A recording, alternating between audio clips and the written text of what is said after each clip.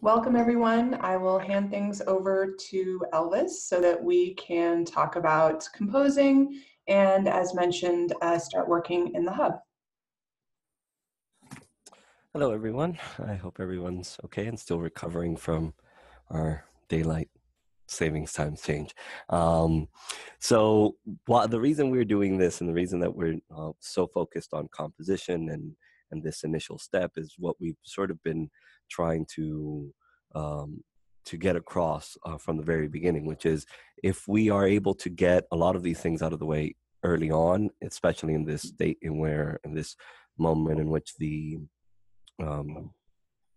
document, whatever the manuscript, whatever you may want to call it, is malleable. If you can get things out of the way now, it's a lot easier than trying to do that later on when things are typeset or when things are at a stage where it's a lot less malleable. It's a lot less easier to change. It often involves a lot of more people, a lot more time and whatnot. So the reason, again, that we're focusing on composition and the reason that we're sort of teaching this and focusing so much on this is because once you get a handle of this, everything else, especially in the well-formed document workflow, but outside of it as well, will sort of click and make sense. So we've been saying a lot that it's okay to not have things, click right away and to not have things sort of just make sense. But just from our interactions in the group and from what we've seen in the class, I think a lot of us are getting it and it's clicking actually right away. So maybe this is something that you're loving and that you're saying, hey, this is amazing, I want to keep doing this. Or maybe this is something that you're getting and you're like, yeah, I will be teaching somebody else how to do this.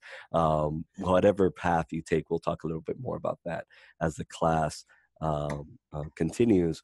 But whatever path you take, whether you take this on yourself or whether you give this to somebody else in your team or at your institution, the act of composition is something that is good for everyone, I think, to understand. So before we actually continue with where we left off, or actually before we continue reviewing the homework, which we'll do our breakout rooms in a little bit, I want to make sure that everybody got that email that I sent to the group indicating that we have to create projects in the hub in order to be able to do the next part of what we'll be doing today in the class. So I saw, let me actually go on my screen here. I can actually check how many people have actually created their project. If you have not, can I get nod or a sort of a sign that you have not created that and you'd like to sort of go through that at this point rather than later?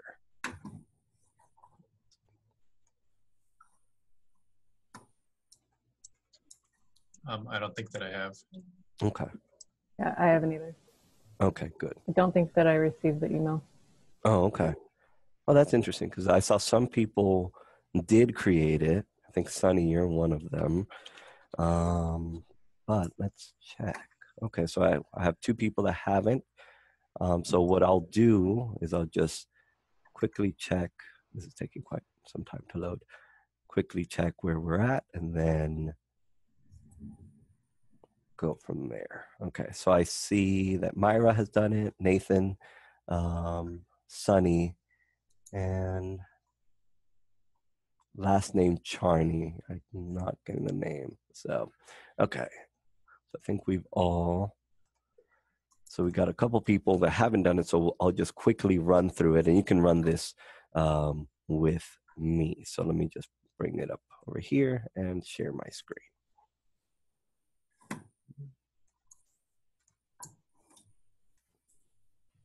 Okay. Right. So my view might be a little bit different just because I am an admin on the Digital Hub, which is why I can see everybody's project. So I see here the ones that have already been created. The way to create a file, or excuse me, a project in the Digital Hub, you of Hold course on, have, Elvis. I'm sorry to interrupt. I just want to make sure that everybody has gotten logged into the hub so they can follow. Right. It might take a minute. Okay. Do you guys know where to go? Yeah, I just want to make sure.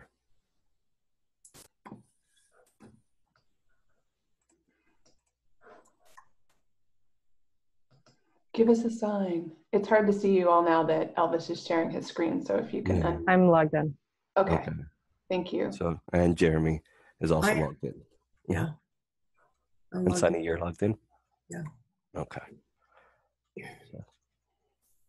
I have a redirect issue, my browser is saying, so I'll keep working on it. Okay. It might be that it's taking a little bit longer. Yep.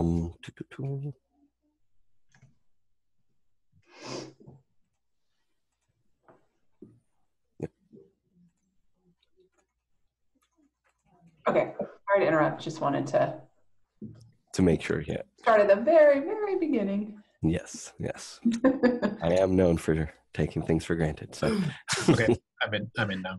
okay, perfect. So I think everybody is in. Okay, so once you sign in, just go over to Digital Hub if it doesn't take you there immediately, and you'll see this button here that says Start a New Project. Then you'll go ahead and click on that.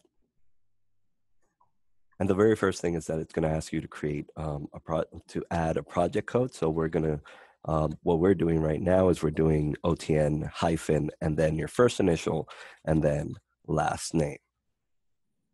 And then once that's in, just click this little check mark that says update code. And then it'll ask you to put in other metadata, but that's optional. As of now, we'll worry a little bit more about that later.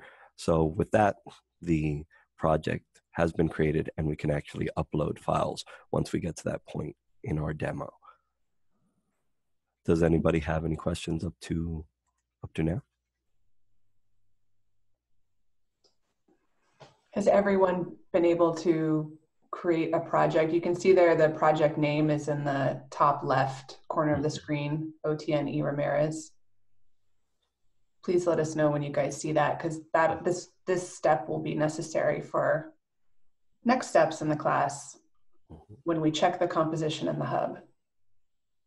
I'm good. Thanks, Amy. Me too. Okay, Jeremy, thanks. Me too. Adam's giving the thumbs up. Great. Sunny's good. Nathan, Myra, you guys okay? Yeah, I think Myra had already, yeah. Okay, super. It created before. Okay, so I'll stop screen sharing here. And on our agenda, next, I believe we're going to go over our homework assignment, and we're going to do the breakout rooms for that. So I'll let Karen introduce that part. Indeed. I look forward to hearing how your homework went. I will split you guys into breakout rooms and we'll take probably around 15 minutes in there, depending on how things go. I'll check in with each group to see how you guys progress. Are there any questions before we go into breakout rooms? Okay. Are there any questions or things that you guys would like to discuss together as a group? Things that maybe came up in your breakout room that you think would be helpful for others to know, or a fun discovery you made? Well, Adam disagreed with the answer sheet. All right, let's hear it, Adam.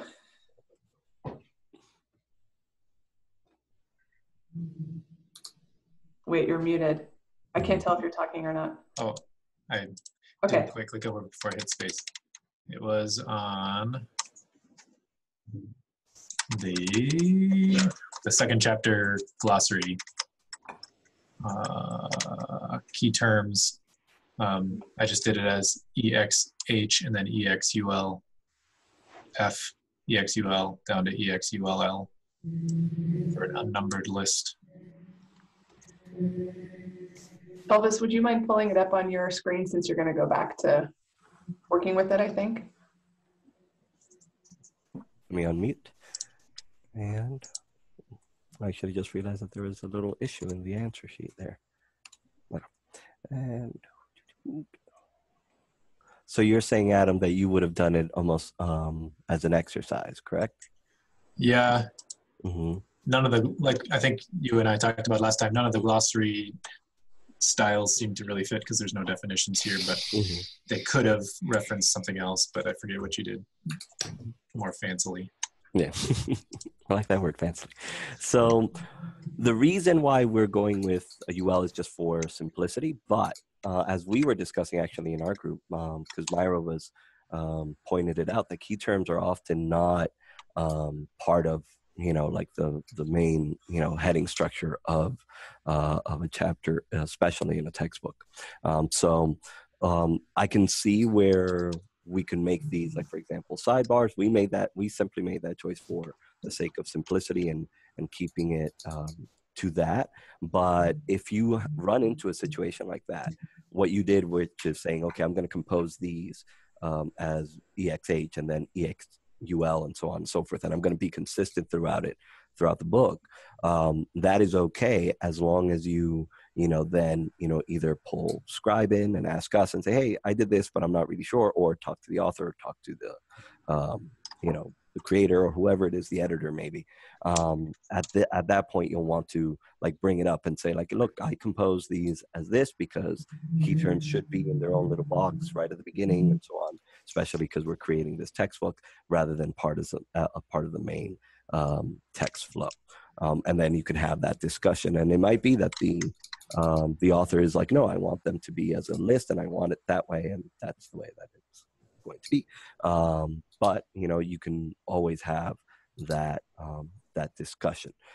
So I would think that you're not wrong, especially if you've gone ahead and done that consistently throughout. And I think that brings up that point very clearly, that there are sometimes that choices need to be made by the person that's composing, and those choices may need to be clarified later on. Here at Scribe, we often, just as I was mentioning in our breakout room, we'll talk to somebody who is more experienced with composition, who's been doing it for a long time, and tell them, like, hey, we think it's this, but it could also be X, Y, or Z. And then that we can get that feedback. So hopefully that answers that question and puts to rest the uprising, I guess. The controversy. The controversy. Any other questions or concerns about the homework?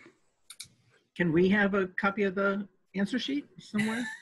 I think now after the class, I don't know, Karen, what do you think? Well, I think tonight's or this week's homework will still require some. Okay, that's fine. Thank you. But after that, it's all yours. We will share it. Yeah, and maybe I'm being halfway facetious. If you guys think it would be helpful and you'd like to have it in hand, we can certainly arrange for that. Yep. Okay. So we are going to continue on with a bit more of an SAI demo. Elvis is going to talk about applying styles to non-regular paragraphs. And then he's going to introduce us to the hub, which you guys have already been in, and connect the hub to this composing process. And then finally, probably about a quarter after the hour, we will be introduced to the refiner. Which I think is the title of a poor horror movie, perhaps, The Refiner. So I'm going to turn things back over to Elvis and let us know if you need anything. I'm going to go ahead and share my screen, and we'll go back to that document that we were working on in our first demo, just because it's where we've left it off. Last time.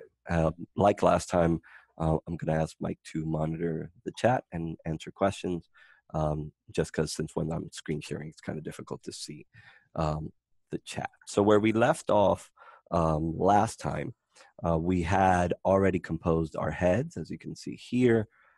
Later on down here, we had left all the other paragraphs alone, and we had gone ahead and rendered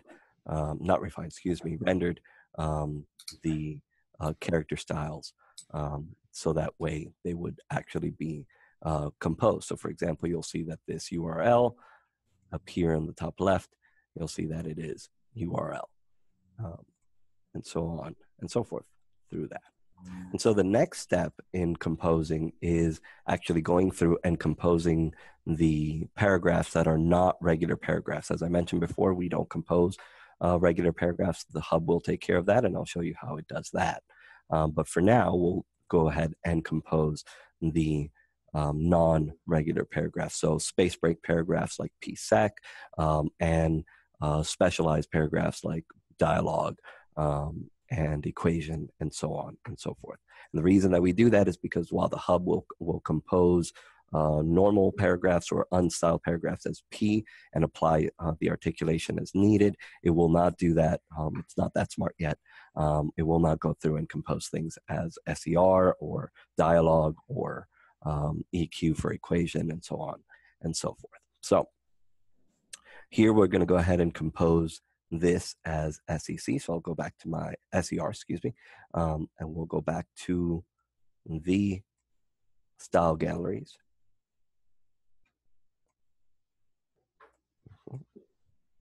And I believe that that is in, leave that to the front matter. Yeah, there it is. And so you'll see, you're going to see something interesting that's going to happen here once we compose these paragraphs as SER. SER stands for series entry or series title, but like the actual entries in a series list.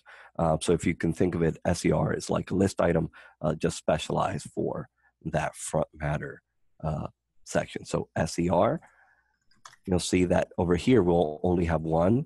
Meanwhile, we have several instances in this list. And the reason for this is because of this little guy right here that indicates a soft break. I'm not sure if everybody can see it on their screen. I've highlighted it there. So that, what that actually indicates is that that's not a real break. It's not a real paragraph break. And so what that'll do is saying, what this is actually saying is that this is all on one line. So in order to get rid of that, right, and get rid of these optional breaks, we'll bring up our search and replace, which is Control H on a Windows PC, right? And we'll search, and this is a shortcut, I believe it's *L.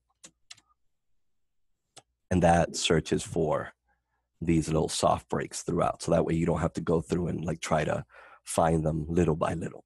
And the reason we're doing this now is because we want to make sure that the SER style is applied to each line, and that this, when we take it to whatever other format, won't all get globbed up into one line, which is what actually ends up happening with these soft breaks. And so we'll replace it with *P. And *P is just for carriage return, and that will create the hard breaks that we need. So *L and *P. And then we can actually test it out by hitting replace. Whenever you do a search and replace, especially while you're composing, you should always test it out, make sure that it's going to do what you need it to do. So if you notice, the soft break changed into the hard break, and now you have two SER lines over here. So I'm going to go ahead and hit replace all. It's going to tell me how many it searched and replaced, and hit OK. And now you see that this is all filled in. Each line is composed correctly as SER. Okay, so we're going to go ahead and close that. There aren't a lot of searches and replaces that you do while you are composing, but they are sometimes useful, especially when you know, for example, that, you know, chapter titles have certain colors or things like that. You can actually search for colors and whatnot, and we can get more in depth into that in another demo. And so we're going to just go through and we're going to compose all the paragraphs that are not normal, and that are space break paragraphs, and that are specialized paragraphs. So we won't worry about this, because that is just a normal paragraph, even though later on that becomes PF. The hub can handle that for you. So the hub can handle converting normal to P, PF, or PF as needed. But this one here is a specialized paragraph. That's an epigraph, as we saw in our homework. So we'll go ahead and compose it as EP, as you see here. And then this is an epigraph tail, and the style for that is EPT. So we'll go ahead and apply that there, right? And again, we're not adding any articulation because the hub will take care of that for you. So we'll go through and we're going to make the assumption that these are all regular paragraphs just because of the way that they are currently rendered. So there's no special indentation, there's nothing strange that will indicate that it might be a different kind of paragraph, right? And so as we continue, we'll see that's a regular paragraph, and we'll go down to this list. Now the hub can compose lists for you as well, as long as they are list paragraph and as long as they're using these, it's Word's way of sort of numbering things. So Word will go through and create these fields, that's what these are called, but they're not actually numbers, they're just Word rendering things as a number so that you can say, okay, this is the first item in this list. So the hub can actually compose that for you. But in our case, we have a list further down that we don't want to be composed as a regular numbered list or unnumbered list. So we're going to actually make these what we call literal, or in other words, real. Because if I were to compose this now as a list, I'll show you what will happen. Go to load default gallery. I believe lists, not bulleted list, I'm looking for numbered list. There it is. If I were to go ahead and compose that, notice how the number 1 was blown away. And in this case, it might not be a big deal. It's only a 3-item list, but if you have a list that is, you know, quite large, 23, 25, 50 items, if you lose all your numbers, that is that can prove to be quite difficult to go back in and add and not introduce errors. So I'm going to go ahead and use Control-Z to undo. And we're going to make these numbers literal, or in other words, real. So we're going to go up here to the SAI where it says cleanup. You'll see list leaders. And if you hover over it, it'll give you a little description. And it'll say that it'll turn word characters into literal characters. So we'll go ahead and hit OK. Or excuse me, click on this and then hit OK. So list leaders is checked. Hit OK. It'll say cleanup complete. You'll see that things now spaced out a little bit differently. And now when we click on these, we lost that gray shading that indicated that this was a field. Do we have any questions at this point? Okay, good. I'll take the silence as a yes. So now we can go ahead and compose this as NL, and you'll notice that the period and the tab stayed because they are now actual literal characters. So these are a sublist. So we're going to make these NL1s. Again, I'm not worried about articulation, spacing distinctions like F and L and S. Right now, all I'm worried about is calling it what it is. So we'll go here and compose those as NL. There we go. And now if we were to be treating this as a paragraph continued, which we won't for this case, we would go ahead and compose that now because pcon, paragraph continued, is a specialized paragraph, and the hub can't sort of parse that on its own. Reading is required to be able to do that. So we'll look at this one next, but we'll leave that as just P. And this one we'll treat as an error. So if we look at this, we'll say, okay, this one is indented, and it seems to be, you know, a special paragraph of some kind. So we'll treat that as a block quote. So again, style galleries, load default galleries, block quotation, and we'll just call it BQ. And you'll see that there's a little bit more indentation here on the right, a little bit more indentation on the left, and the font changed. But again, all this rendering is just so that you can see how, not how things are going to look, but just so that they can be differentiated within Word. So continuing on, we're going to just go ahead and compose these as UL. And I'm going to be speeding up just a little bit now, just so that we can get through all the specialized paragraphs without losing time. So I'm going to go ahead and compose this.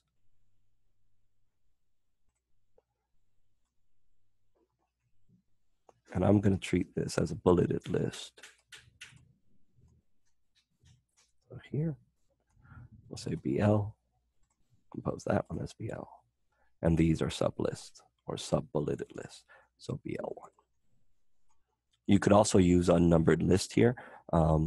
Scribe's default is to go unnumbered list unless there is a specific reason why you need to differentiate between unnumbered and bulleted lists. In our case, since it's just easier to explain to you bulleted list, excuse me. So here we come to that asterisk break. So we know that that is in body. And that is a section break SEC. And so as you can see, what we're doing is we're composing everything that is not normal at this point. And this is the part where it usually takes a little bit longer because you are going through the document and looking for those things that are different, right? Here we have a little bit of dialogue. So we'll go here. Let's say dialogue. Okay. I'm going to go ahead and start closing some of these just to keep it clear. That's dialogue. This we'll treat as a regular paragraph, even though it seems kind of short, but this is actually just leading into the next section here. And this we're going to treat as an exercise. And here's that list that I mentioned earlier that we don't want to treat like a regular numbered list because it is part of the exercise. So we'll go here. And I believe it is in curriculum here. And so we'll treat this test your knowledge as an exercise head. The following as EX, which just stands for, it's almost like a paragraph inside, inside an exercise. And then these as EXNL for exercise numbered list. And here we come to some poetry. We can tell because of the stanza breaks, and if we read it just a little bit, we'll know that it's some poetry. So some reading is involved in composition. We just encourage people to not get absorbed and start looking for very tiny little details. You just want to give it a quick once over. And so here, I believe, we'll go here to sense line and poetry. Right? The hub can't distinguish between what's a stanza break and what's not. So we use SLF here. This is one of those instances where you do have to worry about articulation just because of that fact that the hub won't be able to actually read through and indicate when something where there's a stanza break. So in this case, what we'll do is we'll call this SLF and we'll compose those first. We'll go ahead and do that.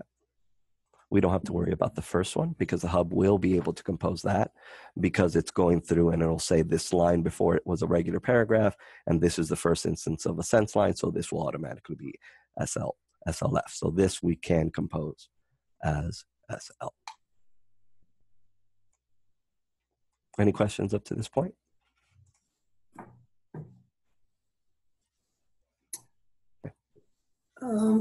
I have a question. Why is whose words, these are, I think I know, why is that not an SLF? Oh, let me see. The first. Oh, Yeah. the first one. The reason why you can compose it as an SLF because it will become that, but the hub will actually take care of that for you because since the previous line before it is a paragraph, the hub recognizes, let's put it this way, the hub will analyze your document and it doesn't recognize the actual content, but as you've composed it, it says, okay, this previous line was normal, so it's now P. So this next line, because you composed it as SL, it'll say, okay, this is the first line of some, large amount of poetry, so I'm going to make this SLF. So the hub looks for those patterns, and that's what it uses to actually compose the file and give articulation for you. Okay. Good question. So this we already know is Fig, but here we're going to use Fig H for figurehead, right? So we're going to go here, go to figure, and then do Fig H. And this line, which is the attribute line or attribute line, excuse me, or the credit line, or however you want to call it, is Fig ATR, which is for figure attribute. So we'll go ahead and compose that. This, as we can tell, is math. So we'll go ahead and use equations for that. I believe equations are under curriculum rather than, are they?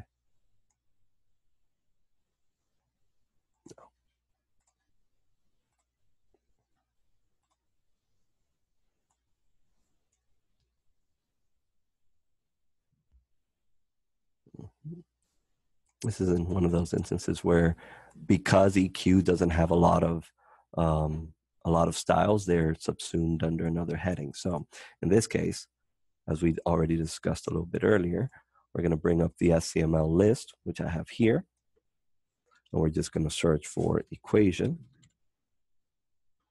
And we're going to find that it's actually under figure. There you go. I would say go figure, but that would be too corny. So EQ, we'll go ahead and make that those three EQ. And now we're getting close to the end. So you can tell as we're going through that this might take some time, especially if you have a very large book.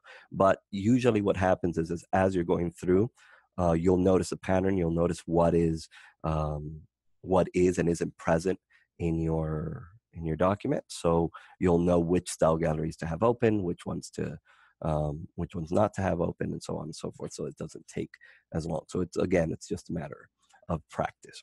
So here we see that this is indented in a special way, and you have this little sort of almost a sidebar, which is what it is, of size. So we're going to go ahead and open up our sidebar gallery, which is quite large. And the reason why is because sidebars often contain a lot of, they're almost like tiny little chapters within themselves. So we're going to go ahead and make this SBH and make this SB. There you go. And right after that, we have a nice little text that says, "Dear reader," with comma, and it ends in that way, which indicates a letter. So we'll go ahead and bring up our formal letter style gallery. Okay. And so this is the letter greeting, which is LTG. And then this is just the letter paragraph. Again, we're not worried about articulation or anything, so we'll just call it LT. And this is the complementary close, so it's LTC. And this is the signature, so it's LT SIG. And again, we're not going to use sidebars or letters anymore, or sense lines, or these. So we'll get rid of those. So here we get to a table, and we know that this, just by reading a little bit, this is the table head.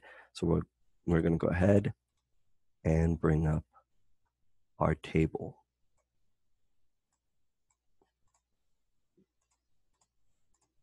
style gallery. And so because this is the table head, we're going to go ahead and make it TH. And now we've discussed this already, but over here, when you're dealing with tables, because of the way that Word treats tables, it doesn't treat it as part of the same flow. You won't see these when you apply the TD paragraph style. So in this case, we're going to go ahead and make a TD. We'll notice the visual change. But if we have this quick styles gallery up here, we can click on each one and we can see that they are composed as TD. Okay. Again, we're leaving blank lines. We're leaving all of that. And finally, we come to this glossary section at the end, right? So we're going to go here, go to the curriculum guideline, because I do believe glossary is there. And we're going to go ahead and compose those as GLO for glossary, right? And with that, we've composed all of the specialized paragraph. We've left the regular paragraphs alone. One last thing that we will do before actually switching over to the hub is that we need to apply specialized character styles. And these are for sections like, for example, figurehead numbers or glossary terms or dialogue speakers. And the reason that we compose those in a special way is just in case when you are typesetting or designing your book, you want to treat the dialogue speaker, for example, with as small caps rather than bold or anything else. So we give that style so that we can apply that throughout in an easy and efficient way. So we're going to go ahead and select. If you hold Control, you can actually select on a PC. You can actually select just these sections, and these are GT, glossary terms. And once you click on that, you'll see that they'll change into a different color. And if you click on the actual word, you'll see that they're what they're composed as up here in this little box up here. And so we know that we have dialogue. So we're going to go back up to the dialogue here and do the same.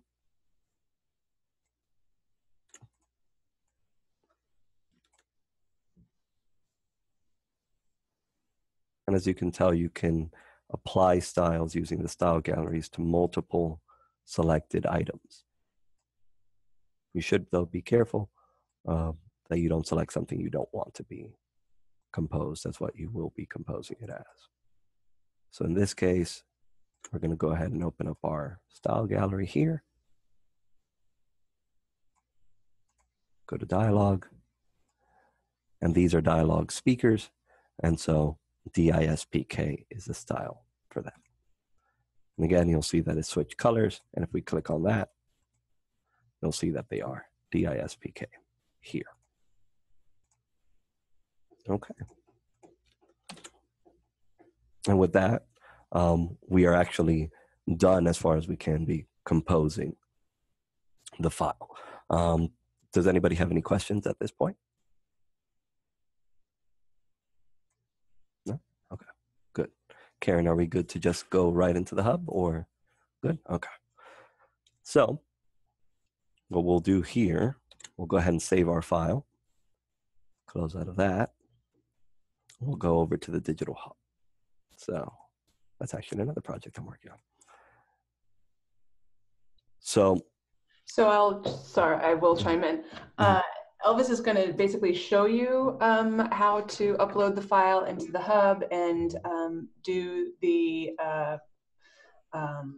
composition check and refining. And then after this, you guys are going to do it yourselves. So I just wanted to let you know that this is the demo preceding your hands-on time. Mm-hmm. Good transition. So before we actually get to that, because Karen just did remind me of this, if you are ever in doubt about something that the hub can or cannot do, there's extensive documentation.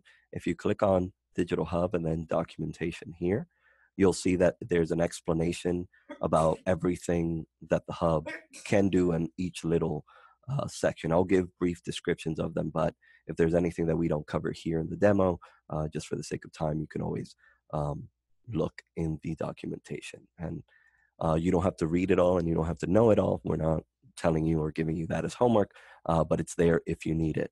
And there's often little checks here that will indicate what certain things will do.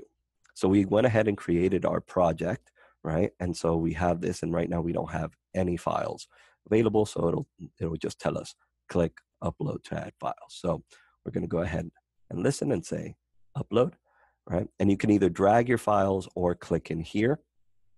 I just went ahead and clicked in here, and I'm going to take this in-class document, which is the one that we are that we currently worked on. I'm going to hit open, and you'll see it appear here on the right.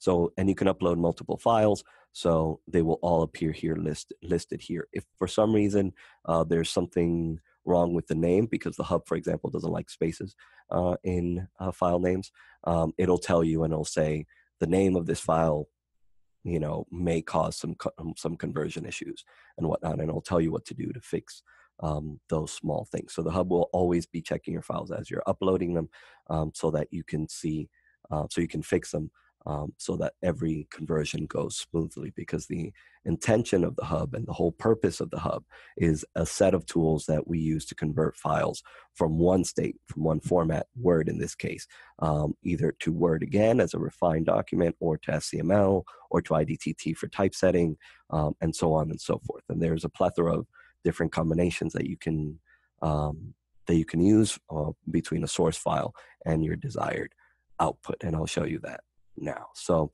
I'm going to go ahead and click on this green upload. Depending on your file size, this might take a little bit, also on your internet speed. And what it'll do, it'll tell you underneath files, it'll give you each file you've uploaded. In this case, we've only uploaded a Word file, and you'll see them listed here. If we had uploaded other things like images or anything else, they would also be listed by category here, so you can easily check what you've uploaded. If you click on this details button, what it'll do, it'll show you the size of the file, where the file came from, whether it's hub generated or you uploaded it, and when it was last uploaded or changed. By the way, if you ever are working in this sort of loop that Kathy mentioned a couple classes ago, where you're trying to get this little button, which I'll explain in a little bit, to go green, you don't have to delete the file and upload, and delete the file and upload. Just upload the file with the same name. The hub will overwrite it, just as if you were moving files on your machine. And so what you'll have here, you'll have the name, which you can actually change. We don't recommend that. We just recommend that you name the files correctly, and then that way there's no confusion later on. That's what this button does. It allows you to edit the file name. And this little button under checks, this little circle, can be either red, yellow, green, or blue. Red means that there's a critical issue with your file. For example, maybe an author sent you a file and they just changed the extension to .x rather than actually saving the file as .x, and they actually sent you an RTS file masquerading as a .x file. We were actually talking about that while we were preparing for this class, and I ended up getting a file that did just that. It was actually an RTF file that was just changed. So you can often fix that easily by just resaving the file in Word as docx. And the hub for Word only accepts docx files because of the underlying structure that the styles apply. Regular .doc files don't preserve that. Neither does RTF. And so if you click on this, so red means critical error, and you'll need to fix that before you continue. Yellow means that there is some kind of error, but it might be something, for example, in this case, that you can ignore, something that you know. For example, that there are things in here that are not in ScML. If it is blue, it is indicating that there is also some kind of issue, but it is very minor, and it will still convert your file. The hub will still convert your file. And if it's green, that means that the hub detected no issues, which is what you want to get. So when you first upload a file and you're going to refine it, especially if you have not composed the regular paragraphs, that you'll get this yellow button, and that's okay. You don't want this yellow button when you're ready to send this to the typesetter or when you're ready to convert to IDTT. At that point, you want the button to be green. I see some things glowing in the chat. Okay, there we go. Yep, green equals perfection. Green means go. So you always want to go for green, right? So we're going to go ahead and if you click on this, it will actually give you the errors. And these errors are all described in that documentation I mentioned earlier. But here we'll see non-ScML paragraph style. We know that because there's, normal web, there's still stuff in there that we know that we didn't compose because the hub is going to take care of that for us. So this is okay at this point. Now, if you see an error like mismatched note references or anything like that, that would be something that you would want to check. But things like non-SCML paragraph style or unstyled content in this like pre-refiner stage is perfectly fine. So I'm going to go ahead and click that. And just to give you the complete tour, if you click on this stats button, it'll give you just that, statistics about the file. So it'll tell you the word count, character count, which we here at Scribe use for estimating you know, how long or how difficult something might be. It'll also give you a breakdown of all the styles that are currently used in that file. So in this case, we know it'll highlight also in yellow. Depending on your screen, it might look like a little beige, but it'll also highlight styles that are not SCML styles, so you'll know exactly what to look for just in case the hub doesn't take care of it. And it'll also give you a list of all the special character styles and how to find them in Sublime, which we'll talk about in another class. And it'll list all the images that are called out and as how they're called out in the file. So in this case, we're going to go ahead and close out of that. So to convert, we'll use this conversion section up here. If you click this box over on the left, this is your source box. Here we've only uploaded Word files, so you will only see MS Word. Now, if you had uploaded different types of files, you will see them here, different types of files that the hub can actually ingest. So you'll see those pop up once you click on this little box here, right? And then over here, we have our output box. So what we want is a refined MS Word document, right? And you can see that you can go directly from MS Word to EPUB v2, EPUB 3, HTML, IDTT, SAM, and SCML. I know a lot of those are common, but SAM and SCML are the Scribe language. Style SAM being an intermediary file, but we're not going to get too far into that because that gets into a little bit more technical stuff. So we want a refined MS Word document. Over here, you'll have the settings. And you'll see that the settings that are checked by default are articulate spacing distinctions for MS Word and apply SCML template definitions. So both of these are on by default. You can actually click on this little eye icon, and as I mentioned before, it'll explain what that setting actually does. Right, so you'll see here, if enabled, the hub will apply the compositional distinctions, first, last, and standalone variations necessary to achieve proper spacing. For example, extra space above and so on. And here in SCML template definitions, it'll clear any locally applied paragraph formatting in the MS Word refiner, so in the document itself. And then you'll have down here a couple options for footnotes. So I'll just show you something quickly. If you go from MS Word to SCML, the settings change depending on what conversion you're trying to do. I won't sit here and explain those, but you'll see that as you go through, they are all a little bit different. But you don't have to worry about that because it does it automatically depending on what output you've selected. So we'll go ahead, click Edit Settings. We don't want to do anything with the notes. We don't want to place them at section breaks or endnotes. We're not worried about that, but they're there if you need them. So the only two that we'll have applied are the default ones. So we'll go ahead and click on those two and make sure that they're selected and then click Save. Here, then we'll just click Convert and that will actually get the hub working. And again, depending on the size of your file and the complexity of it, it may take a little bit. In this case, it was quite an easy file. Just because it was simplified. And so you'll see that now our dot is green. If we click here, it's still showing me the errors for the previous one. Sometimes it does that, but as long as you have your nice little green button, you're good to go, right? And so what we'll want to do now, if we click this button here, we can download this file. If you are working in your downloads folder, as I am doing now for this demo, both Word and both Windows and Mac will just append something to the end of it so that you don't have two files named the same. So we're just going to go ahead and go with that. So I'll go here. It's this one file over here.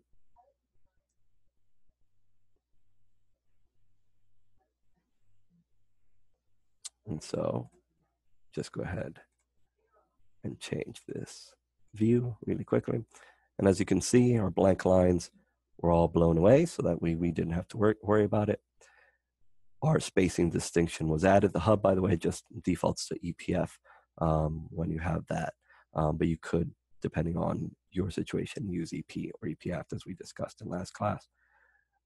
And so you'll see that all the regular paragraphs are now P. And this one, which we mentioned in the beginning, is now PF, right? So we'll go through. It took this one and made it PF, right? So what the hub does, it first converts it to P, and then it uses the patterns that it knows it recognizes. Like, for example, an A head, a paragraph after an A head is always PF, or after a B head, or any type of head, actually. So it went ahead and composed it as PF. You see here, it didn't give the NLF distinction because the head actually takes care of the space above that NL. So you don't need to have NLF right after a head. That would create too much space. And that's in that articulation documentation I sent last class. And so you'll see that our block quote is now BQS, right? For space, that stands for block quote standalone, space above, with space above and space below, as you can see rendered there. Our bulleted list became BLF, and so on and so forth throughout. You see DIAF, DIL, all the way down to the end. There you go. And so that is a really quick overview of how you refine a document. And now, since we know that this is green and good to go, if we were to make any change to this document, like for example, we realize that this CRT really should be P. That's not correct. But we go ahead and change that. I just changed that quickly. And then re-upload this file. We would, like the hub isn't going to change that for you again. If, for example, it's incorrect, you would have to run the refiner, and even then it would not change this just because it sort of respects the choice that you gave it. And I believe with that, that is it for the hub, and I think we're right on time. So I don't know if does anybody have any questions, concerns? I know that was a little bit technical, but I think was straight to the point. I have a question. Sure. Are there any aft first or last tags that it won't recognize? In what sense? Like, can you give me an example? Is there ever a case where I would have to manually care about adding the F or L version of whatever it is? Like, I understand paragraphs don't, but does that apply also to every other kind of thing that has a first and last? Right. So the hub has its patterns, and for the most part, I would say like 90%, you don't have to worry about that. But like I mentioned down here in the sense lines, in the sense line, like the hub, if I would have composed this as SL, it wouldn't have added the SLF here because the hub will treat that as if it's just the continuation of the same stanza. So things that require a little bit of context or human eye, you'll have to worry about that. So essentially, most of it can be automated, but things like this, or for example, as I mentioned, pecan, paragraph continued. So like you have, your paragraph, it's interrupted by a figure, and then the paragraph continues afterward. That second paragraph needs to be composed as pecan by you, the human, because the hub will treat it like a regular paragraph otherwise. Does that answer the question?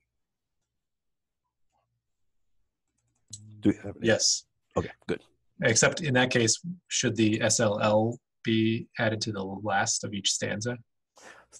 So you wouldn't want that because you don't, as part of that articulation, the way that we sort of explain it, this is going a little bit technical, is that L adds space below and F adds space above. So if you have an L before an F, you created too much space. So you don't want that. So you want to just either have one or the other, and we always build space above. So we always have SLF. Okay. Mm-hmm. Any other questions? I'll stop sharing now. I'd just like to take a step back and say that Elvis walked us through the how-to of using the hub and the refiner, and just to point out that the hub is your sort of machine partner to your human self in the composition process. And just as to, I think it was Adam's question, you will be responsible for seeing things with your eye, but then the hub is going to help you do it as consistently as possible. Since your eye is going to miss things, the hub is going to miss things. It's the idea of a perfect human-machine combination. And so that is part of the value of the hub, and the refiner is sort of filling in those blanks, if you will, and working together with you to make sure that your composition is okay. And then, as Elvis has said many times, if the hub is telling you your composition is not okay and you can't figure out what's going on, then they're there to help with that. Any other questions about how this fits into the well-formed document workflow, why we're doing it, how to do it? All right, so now is the you try part. You have all created your projects, which is why we had you guys do that at the top of the class. And so if you could please try uploading your homework file and tell us what you see. Tell us how it goes. We'll wait for a few minutes, and then if you can give us a signal once you've done that, either in the chat or with your voice, that would be great. Button, wherever that is. On the SAI tab, the file check. File check, yep. And then it does the same thing as clicking the yellow dot ended up doing, but it told me that I had a few instances of style 2, which is bold, and emphasis, which is italics, and then normal, which it converted automatically. And so then I just, here, let me, should I share it? Please.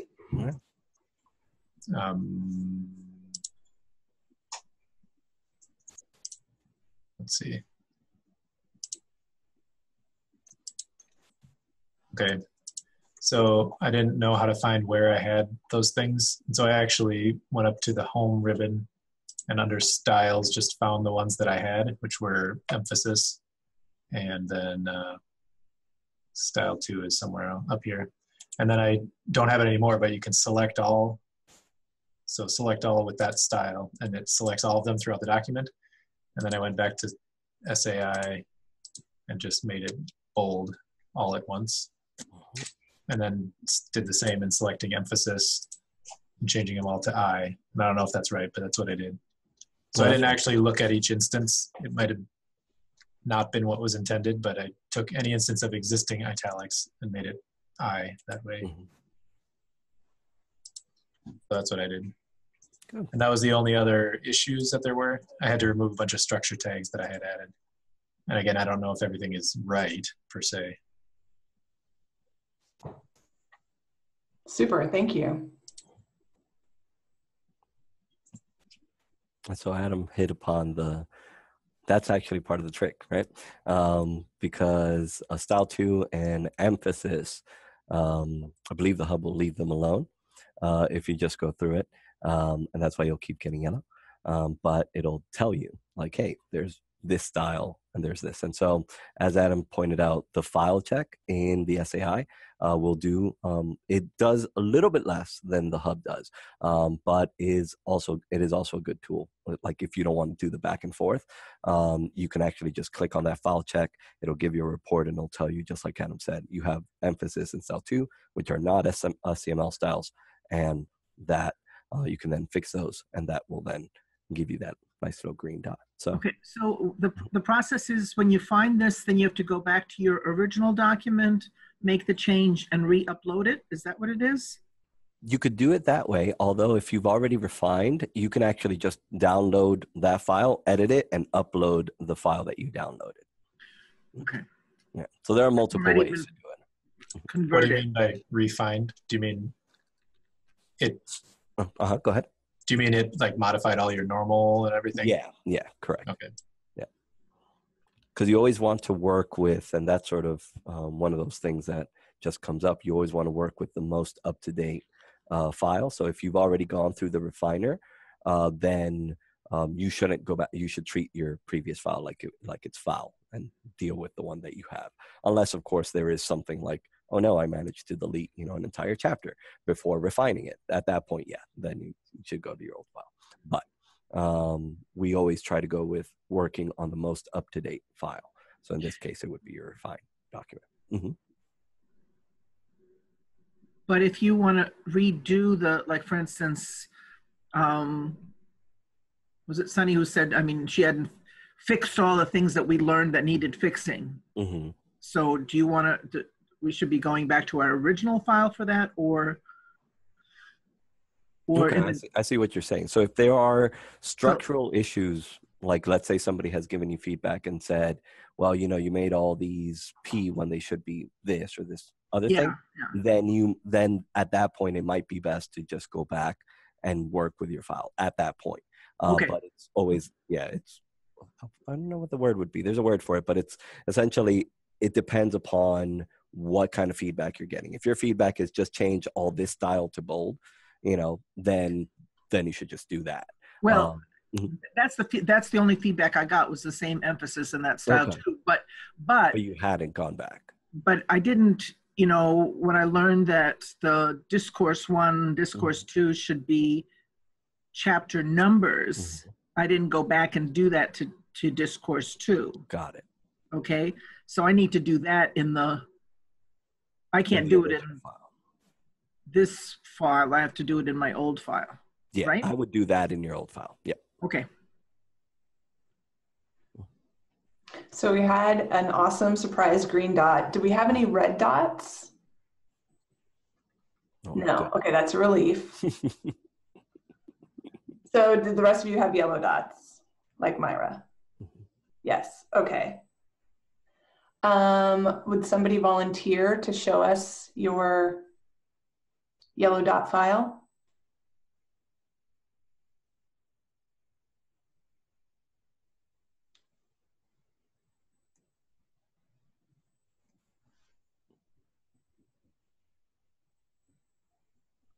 I can go ahead and show it. It's kind of messy. Super. Perfect. That's what we're going for. If I can find it. Get all these screens all over the place. Let's see. Okay, so I keep renaming it too. So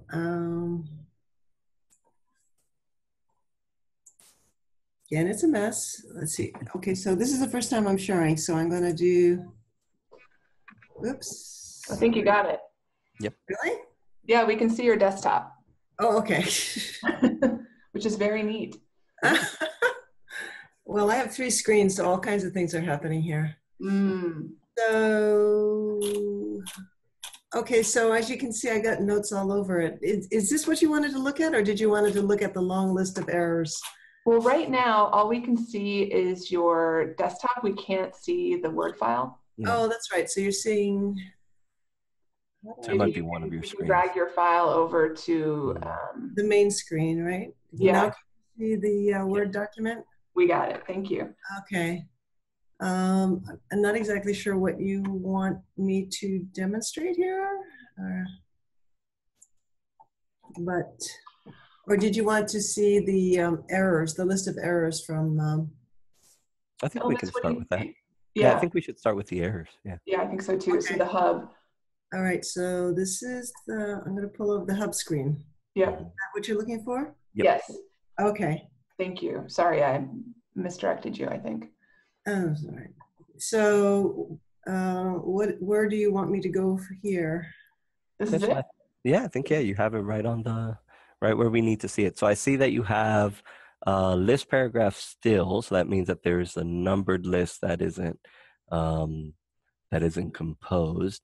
And then you have like the emphasis and style 2, which are the 2 things that Adam had mentioned before. And there is some other unstyled content, but the hub does not display it just because Oftentimes that means that it's either a lot or it's often like a blank line or something that's composed in a weird way. So now what we'll want to do is we'll want to go back to your file. Okay. And we're going to look for that list paragraph. All right. You'll have to tell me where to go. Okay. You are on a Windows PC. So if you hit Control H, Okay. right, and you see where it says more, you can go ahead and click on that on the bottom left. Yep. Then Format on the bottom left again. And this this I'm showing you something a little bit different. You can actually search for styles in Word. So if you see that second one from the bottom right that says style, and now you can't like type it in because Word just doesn't let you for some weird reason, but you can, this list is alphabetical and you can go, if you hit like L, it'll jump down to all the L's. So we'll need to find list paragraph in that list. So you want to scroll down, might actually be past all this because there's list, but not this paragraph. So L-P, is that what I'm looking for? No, it should actually just say it straight, like capital L-I-S-T space, capital P, paragraph. Capital.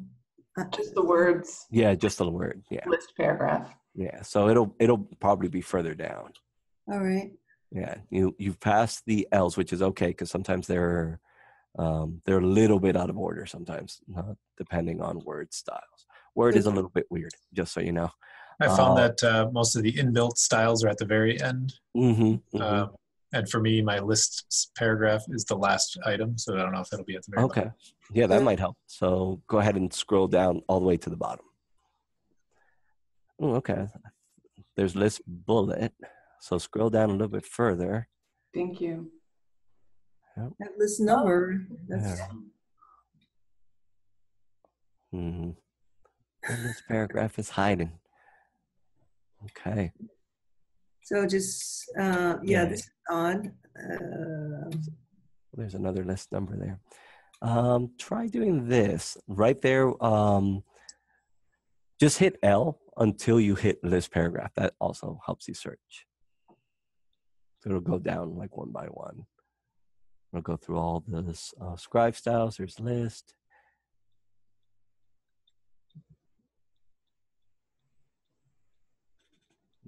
Wow, this is going to be a while. So this way, searching styles is what I tried first, but I didn't find it easy enough, and I never found any of the ones I was looking for. Which is when I went back to the home styles and just looked at it from the top. Yeah. Okay, so let's do that. Let's do that. So I'm going to cancel out? Yeah, cancel out of that. Okay. And cancel the other way. Cancel this one? Yeah, you can close that. Yep. Okay. And then go to home. Right. And then it should be the drop down right next to styles. Yeah. This one here? Yep. Now be careful not to click. Oh yeah, it happened. So the one caveat with this is that if you have like your cursor selected and you click on a style, it will actually style it just like the style galleries. So yeah, that's a common issue. We'll deal with that one later. For now, let's scroll down and let's find list paragraph. It should be towards the end. Let me actually move this.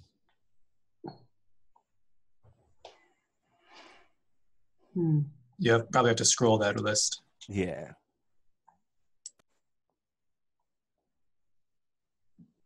Ooh. Painful. Yeah.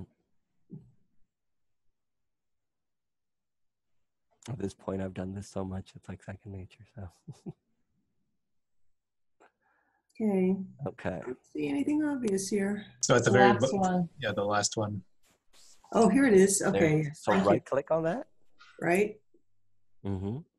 And select all 10 instances. You see that?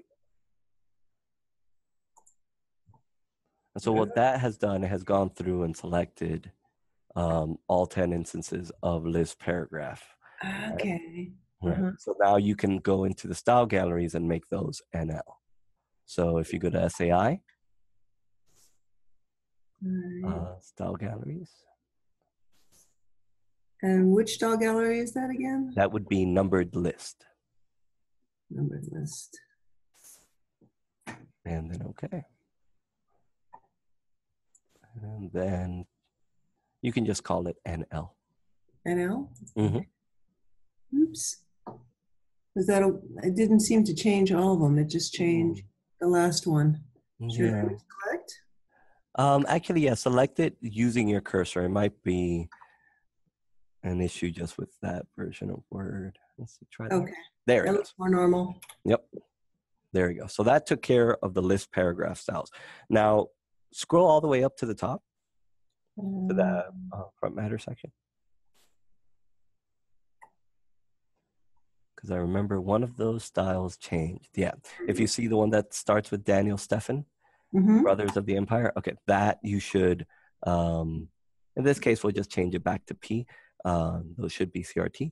But yeah, just go ahead and convert that back to P. So I think P is under body. Okay, so that's body.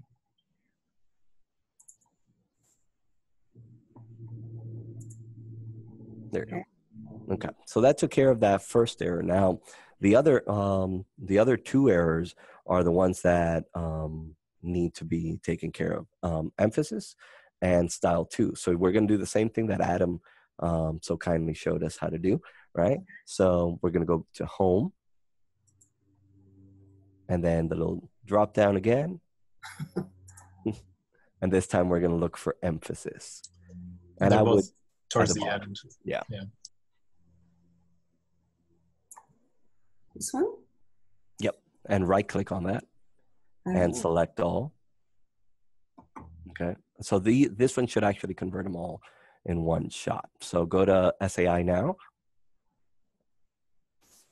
And now you should just go to style galleries and then common character styles. You won't need to load that one because that one is already there. So you can cancel out this one. Okay. Yeah. And it's that first thing right underneath. Oh, this one. Oh, Mhm. okay. Okay. And those are just the common ones. And then just click I because emphasis is for Is italic. this the right one? Am I hovering over the right one? You are hovering over the right one. Okay. There you go. And we should see, yep, I see the green right there where you see Fig ATR, you see source. Okay. That is now green. That indicates that it is italic. So style 2 is the other one that you need to do. So go ahead and do that same process for style 2, except you're going to be changing it to bold rather than italic. Okay, so get back to home. Mm-hmm. And I'm going to look for style 2. Mm-hmm. Style 2. Okay.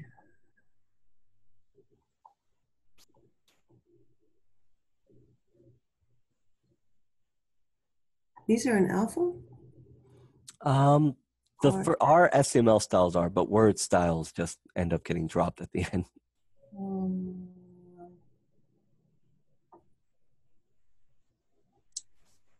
So it's like the 5th up from the bottom towards the right, like, yeah, on the screen. To the right of the red. Oh, the red ones, yeah. There's STS, yeah, 2 more to the right, style 2 right there. Yep. Okay, so right click this one. Mm-hmm. 21 instances, correct? Mm-hmm. Correct. There you go. And And now you're going to make those bold, which is B. There you go. Okay, I'm glad this is all being recorded. All right. Okay, so I think we should upload this to the hub again and see how it goes. Make sure to save. Make sure to save. Really? Okay, I'll save it. All right.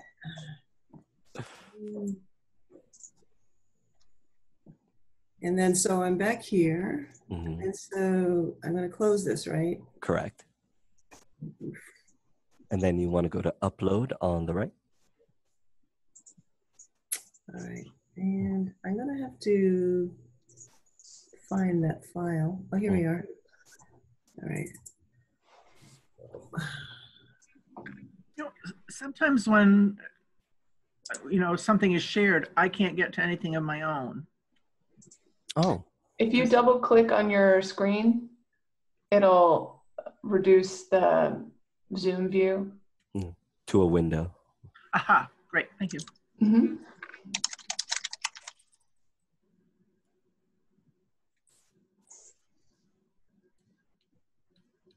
Okay. So you'll still have the yellow button, but there should only be one error now. Let's see. Oh, there's still an instance of style 2 somewhere. Oh, okay. Okay. All right. Well, we did have an error reduction. Yeah. Yes. So you saw that the list paragraph went through, and this is the process. You just go through until all of them are just gone. Now, in this case, because we're going to refine it, you will have that last one, unstyled content, that will stay. You're not gonna, that's not gonna get blown away until you actually refine the document using the hub. So that unstyled content is okay as long as you know that there is unstyled content. But things like the style 2 style there, which the hub will probably leave alone and say, I don't know what this is, so I'm not going to touch it. That one you should take care of. And so it's that process until you're eliminating the errors that you know shouldn't be there. Okay. Mm-hmm. So basically, in order to clear this one up, I would just go back and look for that style, that last instance or two of style 2. Mm-hmm. And change it to bold. Okay. And then just upload it again, refine it. And you'll be good to go. And not worry about this part. Yeah. Okay. All right. Cool. Thank you for volunteering, Sunny. Now, how do I get out of here? Do I click on new share? No. How do I unshare? Oh, stop share. Yeah. Are we ready for me to stop share? Yeah. Okay. So Elvis, how will we know when the manuscript is properly composed? So the way that you know that the file is properly composed, because the hub is not checking for correctness in a certain sense, it's only checking for like correctness according to itself. You'll have to have somebody look at that file. So you either have an expert look at it or you have us look at it, which we are experts, right? And you can send the files to us and we can tell you, give you feedback and say, hey, this should actually be this or this. You need the human eye at that point. So once we give you the go-ahead, once we've QC'd, done the quality checks on any file you send us, then you'll know for sure that is 100% correct. Now, if, for example, you have somebody in your team that is, like they say, I want to become the expert composition person, we have the QC checklist that we use. We have those available on our website. So it's under documentation, quality control checklist, and you can just go through those yourself. And that will also give you an indication that, this is good to go. In the beginning, we do recommend that you just contact us and just have us take a quick look at it. But as you have people on your team that become experts, you'll have people who will say, will be your checks, in other words. Mm-hmm. So back to you, Karen. Well, Sunny just demonstrated, as Adam already has done, the homework for next week, which is to keep working on the file until you get a fairly refined file without a lot of errors, and just kind of going through that process to get to know the relationship between composition and bringing it into the hub and using the refiner and aiming for a green dot if at all possible. Mm-hmm. So connecting this to project management is kind of the last piece of information we would like to leave you with today. So, as project manager, you may be composing the file, or someone on your team may be composing the file, or you may ask Scribe to compose the file. Again, there are options. At Virginia Tech, for example, Anita and Corinne are a team. Anita, I think, works directly with a faculty author on the project management piece and the author communication and emailing back and forth and that relationship. And then Corinne is there on the team, I think, more behind the scenes of that relationship, doing the composing of the file. So there could be a setup like that, or perhaps as project manager, you'll be doing both. Or as I said, you'll manage the relationship and ask Scribe to do the composing. Elvis, is there anything you'd like to add to the project management piece? I think that the only thing is just to reiterate that you could always send the files to us. You don't have to, like, for example, as I said at the beginning of the class, if you are not like comfortable with composing or something, or you just don't want to or don't have the time for it, you could always send it to us, and we'll provide you with a bid for that service. Remember that we are here to help. So, for example, if you do choose to compose it yourself, you do have us to sort of guide you and help you through that. And lastly, if you, as Karen said, if you have somebody on your team who's going to be the composing person, be it like a student or another member of your institution, they are also welcome to contact us for that. So you're not alone in this. And also, as a project manager, you may have way too much to do and way too much to do when it comes to interaction with the authors or anything like that, and you may not take on composition yourself. So we want to make it clear that even though we're teaching you composition, it doesn't mean that you have to do composition yourself. We're teaching you this so that you can see everything that's going on, because as a project manager, you'll have that leg up, because you'll know what the composing person is doing, or even what we're doing here at Scribe when we are helping out with any project. So yeah, I think that's it on my end. And Mike, can I ask you just to chime in terms of when you receive a composed file and might be typesetting, what that sort of composed file means to you or what you appreciate about it? I know we didn't talk about talking about this. Oh yeah. Since I'm primarily a typesetter, I don't do a lot of composition. People compose things before they send them to me, and I flow them into InDesign. And I depend on the people before me in the chain to have properly understood what the author's trying to get at, so that I can just concentrate on rendering each of those elements in a way that will show the reader how to slot that information into their brain, right? How to interpret each of those elements. And, whilst I'm going along, I may occasionally see something that looks like a composition error and ask the person who composed it, hey, are you sure that this was this? Because it seems a little odd to me. And sometimes it's right and sometimes it's wrong. So, yeah, but having that structure, that the skeleton of the job already there, means I can focus on putting the flesh on the skeleton, so to speak. Thanks. So I think that's a nice reminder in terms of how this fits into the well-formed document workflow, and also sets up multiple checks along the way, because Michael expects a composed file to have certain consistency. And so if he sees something that makes him go, he has the opportunity to go back to the composer and say, is this what was intended? So,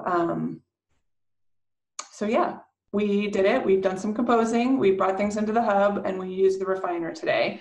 So for your homework, using the ScML list and what you learned today, please polish your homework file until ideally you get a green dot. Thanks to Myra last week for sending her homework questions. You're all invited to do that again this week. Thanks to Sunny for chiming in. You're all invited to chime in. Are there any questions that you have in order to go forward and do your homework, or like Adam, just enjoy the week?